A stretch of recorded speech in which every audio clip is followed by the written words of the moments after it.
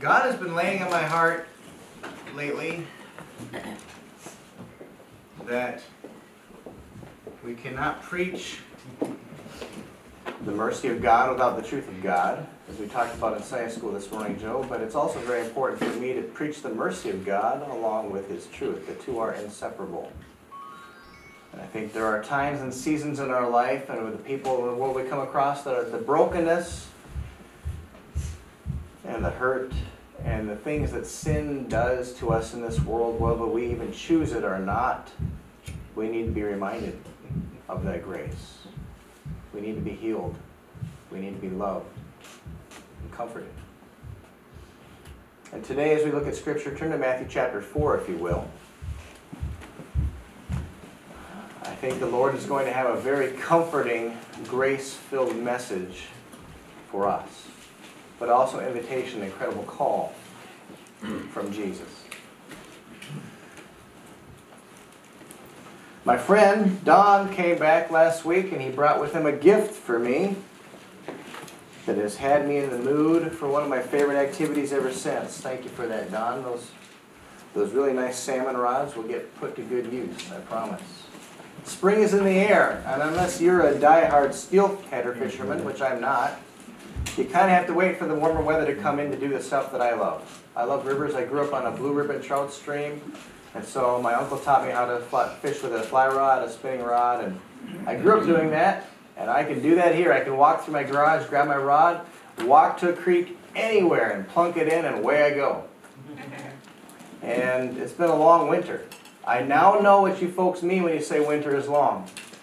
I'm from Minnesota, okay? It's still 30 below there and 3 feet of snow. March is just another month of winter.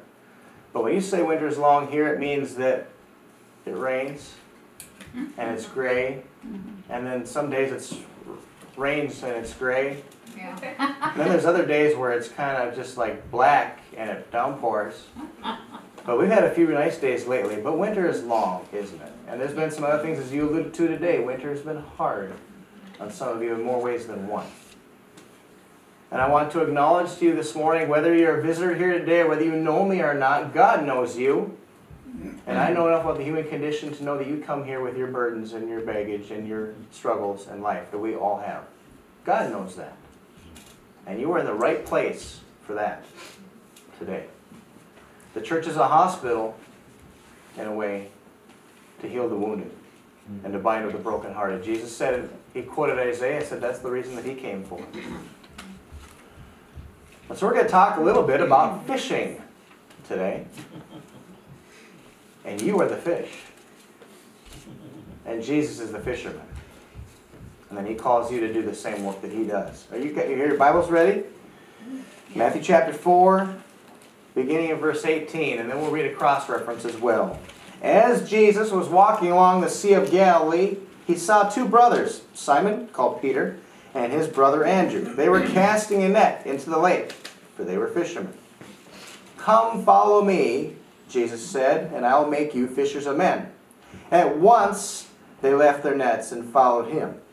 Going on from there, he saw two of the brothers, James, son of Zebedee, and his brother John. They were in a boat with their father Zebedee preparing their nets. Jesus called them, and immediately they left the boat and their father and followed him. You know what I love about the fact that there are 4 Gospels? That means we can often have 4 parallel stories repeated from another eyewitness account. And so we have that a little bit later in Luke chapter 5. You see a little bit different story of that, and I invite you to turn there if you want, just for another flavor and some more detail that really flesh this story out. What did Jesus actually do when he called those 4 fishermen that day? Luke chapter 5, beginning, I believe, in verse 2, but we'll start at the beginning of the chapter. He's already preaching the good news. He's already gone around, it says in Luke chapter 4, "I must preach the good news of the kingdom of God to other towns also, because that is why I was sent." So he had been going around preaching, and he had not called his disciples yet. But one day he was preaching, and there were so many people all around him, listening to the word of God. It says in verse 1, he saw at the water's edge 2 boats, left there by the fishermen who were washing their nets. He got into one of the boats, the one belonging to Simon, and asked him to put out a little from shore. And he sat down and he taught the people. from the boat. And when he had finished speaking, he said to Simon, "Put out into deep water and let down the nets for a catch." Simon answered, "Master, we've worked hard all night and haven't caught anything. But because you say so, I will let down the nets." When they had done so, they caught such a large number of fish that their nets began to break. So they signaled their partners in the other boat to come and help them. And they came and filled both boats so full that they began to sink. When Simon Peter saw this, he fell at Jesus' knees and said, "Go away from me, Lord. I'm a sinful man." For he and all his companions were astonished at the catch of fish they had taken. And so were James and John, the sons of Zebedee, Simon's partners. Then Jesus said to Simon, "Don't be afraid. From now on you will catch men." So they pulled their boats up to shore, left everything, and followed him. Quite a story, isn't it? I'd say that was a good day for fishing. Yeah. Jesus approaches these men, who I'm sure have heard of him. They might know who he was. They don't know him. They haven't spent time with him. But I can guarantee you that he knows them. And so today with you, I want to take a look at Jesus' call of discipleship. He went around choosing his disciples. He called them and said, "You follow me. You follow me. You follow me." And whether it was James and John, whether it was Simon and Andrew, whether it was Matthew, the tax collector, whatever he found them doing, he said, "Come on, come with me now." And it says, the language of the Bible always is, immediately they left whatever they were doing behind them and got up and went with him. Let's take a look today at Jesus' call for discipleship. Because I promise you today, he does it the same way. And he is going around seeking, drawing, wooing, calling those that he loves and desires. And I hope he's done it to you. That's why you're here. Maybe you hear his voice today. Scripture tells us if you hear his voice today, don't harden your heart. Don't plug your ears. Don't turn away from the voice of Jesus that is calling you. Jesus said, "Follow me, and I'll make you fishers of men." We're going to break down just that simple phrase of Scripture itself. And let Scripture speak for itself, because I think it is potent, and it is living, and it is powerful.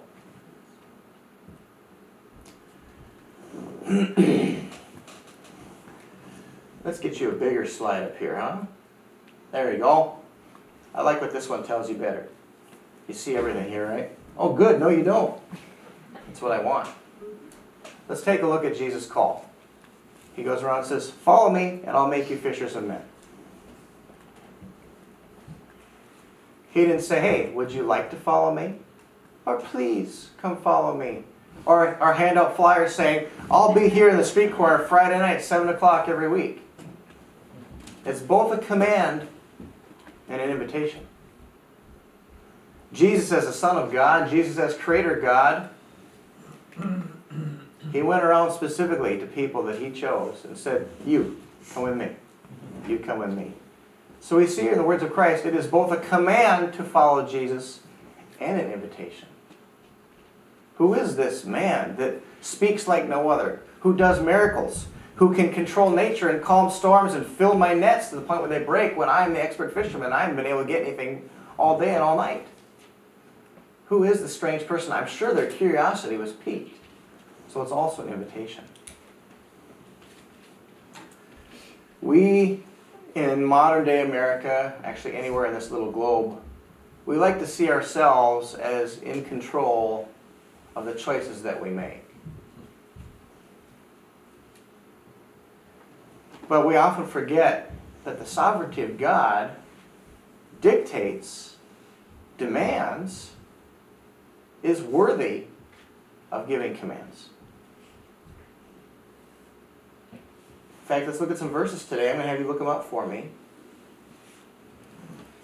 Could somebody please look up John chapter 6, verse 44?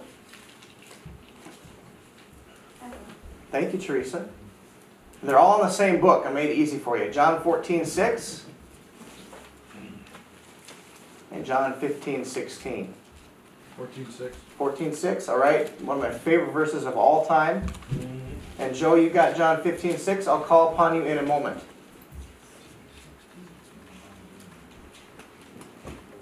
Jesus called discipleship, and this is the first Sunday of several that we're going to examine this discipleship program that Jesus has created for all of us. But we have to begin with the invitation to follow him. You have to have a starting point of a personal call by Jesus himself to follow him. You realize that? He didn't send a messenger. He didn't hang up brochures. He went face to face, eye to eye, person to person, and said, I want you, and you, and you. Come with me. And something in their heart said, yes, Lord. And they went. Do you realize how unusual that is? If I showed up at your house, said, you, leave, drop whatever you're doing, and come with me. You're like, okay, hang on. I got some questions for you first. Who are you? Where are we going? How long are we going there? What are we going to do? They didn't ask those questions. And Jesus didn't tell them. He said, follow me. And I'll tell you what will happen. I'll make you fishers of men. Their curiosity is piqued. Okay? It's a personal call initiated by Jesus. You follow me. You, Peter. You, John. You, James. You follow me. You realize that? There were all kinds of men in the Jewish days in the Roman Empire that were starting movements, that were starting religions, that were causing uprisings. They had little followings and little movements and little clubs everywhere. The Romans were used to that. Jesus didn't say, come follow me, and I'll teach you my new little system of health and wealth gospel. Come follow me, and I'll show you my new little program of how to have your best life now, or how to lose 10 pounds in 10 minutes. Okay? I always tell people I'm not a religious person. I hate religion. Well, guess what? Jesus did too. The call of Jesus to be discipled by him is one of a relationship. That is the heart, and that is the essence of what it means to follow Jesus. It means know me. Come be with me. Come live life with me. Come watch me. Come listen to me. Come see what I do and copy it. The call, the invitation he was giving was not just one to follow them today and tomorrow, meet me at such and such a time. It was like, leave whatever you're doing and come with me every day until I say we're done. They didn't all know what they were getting into, these disciples. But it was a relationship. Follow me. Not a new religion. A new kingdom, yes. And in chapter 5 of Matthew, he actually starts to talk about the platform for his new kingdom and how he's going to be different. You've heard it said by those of old time. You've read the prophets. You've heard the scribes. But I say unto you, and he lays this whole new platform of thinking and living and loving and knowing God that nobody had ever heard before. And when he spoke, the crowds just sat in awe with their mouths dropped open. Not because he was so charismatic, not because he was so powerful, but it's like going to church. It's like going to a meeting to do a book club, and the author shows up to say, here's what I wrote thousands of years ago, and here's what I meant. He knew what he was talking about because he was there when it was written. It was his heart and his mind that he was explaining. And it says he taught with authority, not like the scribes and Pharisees. Yeah, because he wrote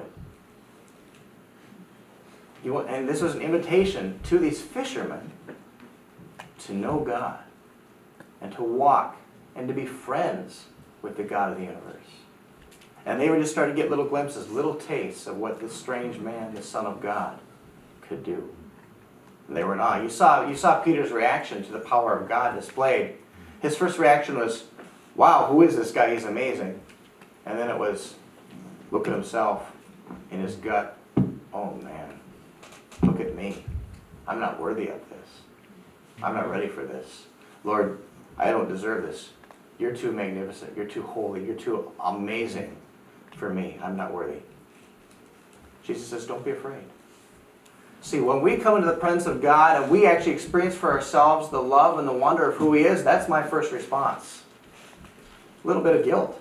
Remember we studied Moses a while ago. When he came to the burning bush and stood in awe of God's presence, he actually trembled and fell on his face and said, Lord, you don't want me. You don't understand. I can't handle it. I'm not good enough. But Jesus says, that's exactly why I pick you.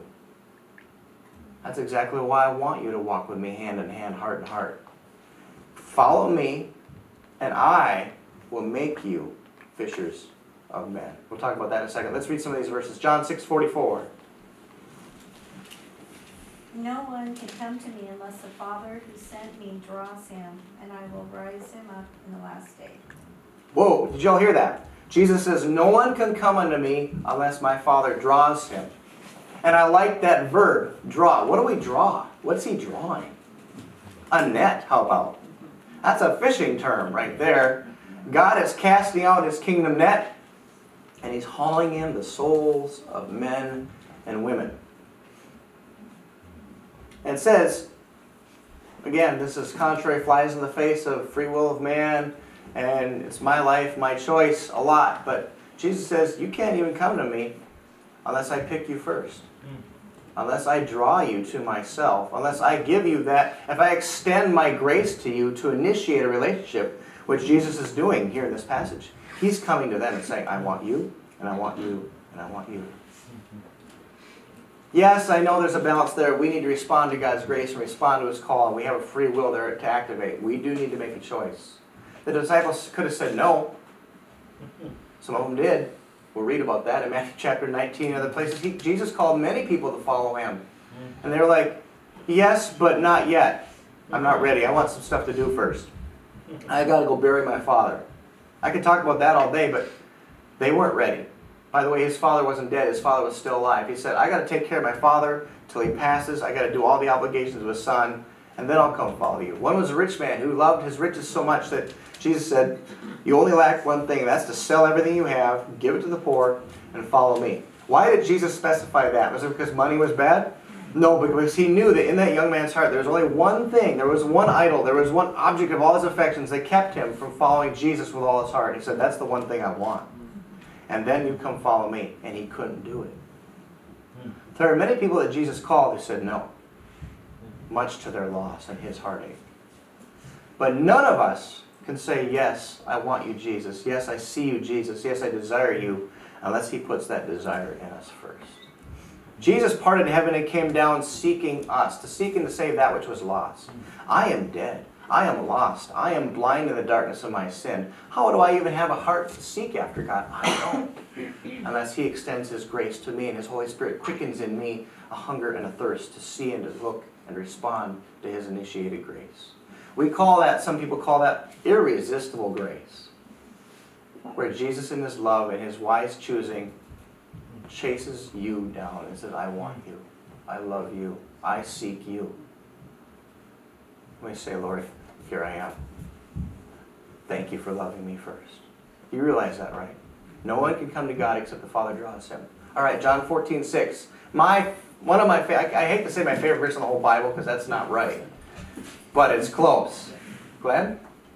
I testify to all those things you're saying. Someday I'll share it with you.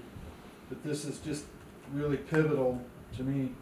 Jesus said to him, I am the way, the truth, and the life. No one comes to the Father except through me. Amen. There are 4,200.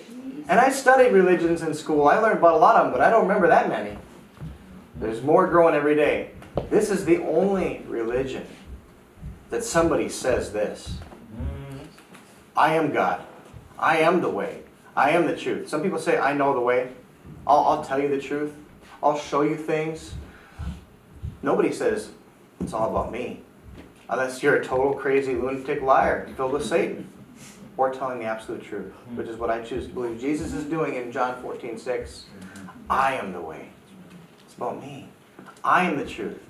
I am life. If any of you are hungry, thirsty, starving for life today, Jesus says, I am the only one that will do that for you. I believe even as Christians we forget that. Ken, when he was here last week, Ken Luce, he commented on that. He commented on our human tendency to follow systems, to follow religions, to ascribe our worthiness, to ascribe our surety of salvation based upon a belief system that we have. Well, I know I'm a Christian because I prayed this prayer and I said these words and I do these things. There's my checklist. Pretty good. Or I know I'm saved because, hey, I was born in a Christian family. Or because I'm Baptist, because I'm Catholic, because I'm... You plug it in. No. It's a personal call initiated by Jesus himself that says, you, follow me. And that's why all my life I have held a stronger and stronger belief that it is a personal, walking, daily relationship with a real person. His name is Jesus. I know him. And he talks to me through his word and his Holy Spirit, and we grow together. And without him, I can do nothing. What does John 15:16 say? You did not choose me, but I chose you and appointed you that you should go and bear fruit, and that your fruit should remain, and whatsoever you ask the Father in my name, he will give you. That is an incredible, powerful promise. Jesus reminded them in John 15. John 15 is some of the most powerful teaching that Jesus ever gave his disciples because he's spending his last few moments with them before his betrayal, before his crucifixion. He's telling them the good stuff. If you want to learn about the heart of Jesus, read John 14, 15, and 16. But he reminds them here, remember, you didn't choose me. I came and found you. I chose you from before the foundations of the world that you would belong to me, and that my desire for you is that you'll be fruitful. That you will point the way to me and the life of me in you that made you a growing, fruitful tree. I'm the vine, you're the branches. Apart from me, you can do nothing. But I've chosen you and ordained you that you should go and bring forth fruit. Jesus' goal for you in discipleship is that you have a very fruitful, full life. Jesus said in John 10, I know my sheep. I'm the good shepherd. I give my life for my sheep. I have come not to take their life, not to steal from them, not to burden them, but that they might have life. And have it what? Abundant life. I love that phrase. It's very important. That when Jesus gives us his call, his invitation to discipleship, we realize that that's what he is calling us to, inviting us to. A fruitful, living, abundant life, of which he is the source of all things. It's not a religion. It's not a system. It's not a series of commands. It's not anything that you can hang your hat on or pat your back at all. It is merely and purely a relationship with Jesus. Do you know him today? Is he in you? And even more importantly, does he know you? So, Zach, Yes, ma'am. I think out of all the Gospels, John's probably the most relational. It's all about relation with Jesus and him with us. And I think in the Old Testament, at least what sticks out for me is Isaiah seems like that. It's like the most personal letter God has directly to our hearts in Isaiah. And a lot of what we're talking about, like Jesus choosing us, is very much the same in Isaiah. Do you mind if I read a passage? Go right ahead, because we call it the Gospel of Isaiah for a reason. Yeah. So in 43, this is probably the most profound scripture that's affected my life. I know where you're going. Yep. It says in 43:1, listen to the Lord who created you. Do not be afraid, for I have ransomed you. I have called you by name, and you are mine. And then it goes on in 3 to say, for I am the Lord your God, the Holy One of Israel, your Savior. I gave Egypt as a ransom for your freedom. I gave Ethiopia and Sebia in your place. Others were given in exchange for you. I traded their lives for yours. Because you are precious to me, you are honored, and I love you. And the fact that, and that applies today, he has purchased us. He has given other people's lives for ours because of his love for us. And in 44 it says, do not be afraid, my servant, for I have chosen you. I will pour out water to quench your thirst and irrigate your purchased fields. And it just keeps going on to talk about how we are his chosen one. He's called us by name, by our name, that we are his. We're not just a number in the crowd. We're not just a group of people. But as individuals, he loves us. And I just think that's very, it just pops right out and just pierces me. Well, Isaiah 43 is another one of my favorite passages. So thank you also for bringing in the Old Testament to show us that the heart of God, the character of God, has never changed. But he has always been the shepherd who has parted heaven and earth to pursue those that he loves and the what he places his name on. I love that. I appreciate it. Do you see how active the language in Matthew chapter 4 and Luke chapter 5 is? And immediately and straightway, I don't care what version you read, it all reads the same. There wasn't a delay, there wasn't a pause, there wasn't like a, okay, give me a day, I gotta think about it. I mean, when somebody calls you to make a major decision, Don't they give you a grace period where you contemplate your major life change before you say, yeah, I'll go for it? Jesus does not. And those who the Spirit draws to Him, the Father draws to Him, they do not. They see a good thing when they see it. And they follow, their hearts respond. They had faith and obedience to react immediately to the invitation, the command that they were given. I think Jesus knew their hearts, He knew their faith, He knew those were the people that He wanted, but He also gave them that grace to respond to it. But I want you to know when God comes to you, when the Lord comes to you and says, here I am, I love you, come be with me. We don't dare say, no, not yet. Let me think about it. Let me get back to you on that tomorrow. I mean, that's how we do. We're slow to make decisions. Why is that? Why is it that we're so slow to make a decision? It's based on trust. Okay, I've been trying to sell a car back in Minnesota since we moved here in July. It's been parked there in multiple different family members' homes. I feel so bad for them. They're trying to market it and sell it Facebook here, that place, the other. I've had multiple offers on it. I've got a guy who made an offer on it here yesterday. He offered me way less than I wanted. I talked to him on the phone last night. Actually, we got our phones to work. I couldn't believe it. And we discussed it. I got to know him. He got to know me. And we both agreed we kind of like each other, got to know each other better. So we trust each other better. And so I said, let me think about your offer. Even that offer, I said, give me a day to think about it. So I need to call him back later today and tell him, yeah, I'll sell it to you for that. Or no, I won't. But even just that relationship of discussing it with each other. Oh, you're a pastor. Oh, you're a dad with kids in college. You're buying it for your son. Da, da, da, da. We connected. Even things like that, though, we have a pause. Jesus says, follow me. Follow me now. Leave what you have, and we'll get to that next week, and we'll get to that more in a little bit, even today. Jesus is asking for a lot here, but He's keeping it simple for them. And they trusted Him. Okay? They had faith to do what He said, to believe Him, and to go. Do I? Do you? Because Jesus has placed the same call of discipleship on you. Follow me. Where are we going? No, follow me. What are we going to do? Follow me. Who are you? Come find out. That's the whole point. Will you go immediately? Don't put off the voice of God. Don't put off the invitation of Jesus to trust Him. Do it today. It says today if you hear His voice, don't harden your heart. Today is the day of salvation, Scripture tells us. When it comes to hearing the voice of God, the Holy Spirit, the Word has always been about don't delay. Don't delay. And these men did not. They went immediately and they followed Jesus, thereby demonstrating their faith and obedience that was going to grow. It's an all-in call.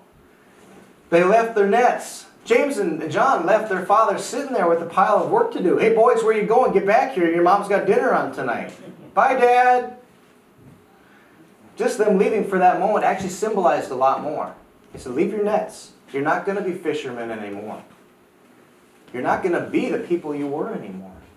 I'm going to make you something else. I'm going to make you a fisher of men. This is a major life change call that they were receiving in that moment. And they went. There was a whole new beginning. They didn't know all what it was going to entail. But do you realize that? How these men responded to this all-in call. They left their nets. They left their father. They left their former way of life. And they started a whole new life that day following Jesus. This guy they just met. But who God had wooed them to. And they saw the power of God. They saw what He was able to do. And they said, that's the guy. We choose Him above everything else. That is what it means to be a disciple. It's an all-in call that says, Jesus, I trust you, I choose you, I forsake everything else. Whatever I'm familiar with, whatever I associated myself with, whatever I built my life on, whatever I did, it's all behind me. Remake me. And that is, actually, could somebody please look at John 6:68? Glenn, could you look that up? Because I was thinking of you. John 6:68. When I picked it out. Religions in the world. Did you know that? I didn't even know that. 40. Here we are, a few years later. Peter and John, the fishermen, standing there before the Sanhedrin, the 70 rulers of Israel. And the leaders say to them, don't preach in Jesus' name anymore. Don't you know we have the power to imprison you? Don't you know we have the power to stone you? Don't you know we're going to kill you to keep doing this? And they said we must. We've been totally convinced ourselves that there is no other name on earth given among us whereby we can truly be saved. Jesus is it. He is the way, the truth, and the life. We will not stop. And it says when they saw the boldness of Peter and John, and they realized that these are fishermen from Galilee. They're not trained in the Word. They're not scribes. They're not Pharisees like us. They're not leaders. They're not rulers. They're poor guys. They're fishermen from Port Protection. Well Pass. Thorne Bay. They marveled at them and they remembered, that's right. They were with Jesus. They're His. He transformed them as His disciples. What a powerful truth that they lived out. I don't know much about netting fish. I just do the old kind, and sometimes I catch fish even. Usually it's rocks and sticks and trees and myself. So we understand the whole baited hook thing, right? Or the flashy lure. Anybody here ever fished with a commercial fishing net? You familiar with that? James has. I've heard some of his stories. Not many of us. So there's some relearning about when God says, come with me and I'll make you fishers of men, what the whole casting the net out there and dragging the load in looks like, and what that means in God's kingdom. I think there's a very apt picture there when you get to the boat and you start sorting the fish, what that means for the kingdom of God too, and who the fisherman is and who sorts them. Not me. But it's very much akin to the parable of the sower, where we go and we scatter the seed, the kingdom of God, liberally to whatever soil it lands on. There's something to that connection there. We're going to learn about that as we study this discipleship, what it means to be a fisher of men. Next week we'll start looking at the second point of the cost of discipleship.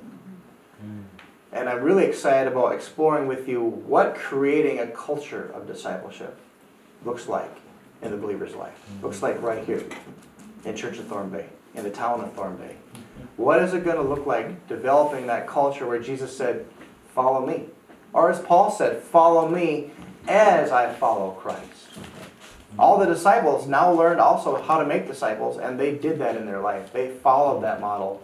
And they had people that followed them as they followed Christ. And that is, my exhortation to you is, there's a lot of people in churches who follow this pastor, that teacher, that favorite author, that guy on the TV. They follow him for a while, and then something happens, he falls off his his podium, and the pendulum swings the far direction. Oh, I hate church, I hate that guy, I hate Christianity. I was all lied and confused. Do you get what I'm saying? Have you seen the pendulum swing before? They go from one extreme to the next because they're following not the shepherd, not Jesus.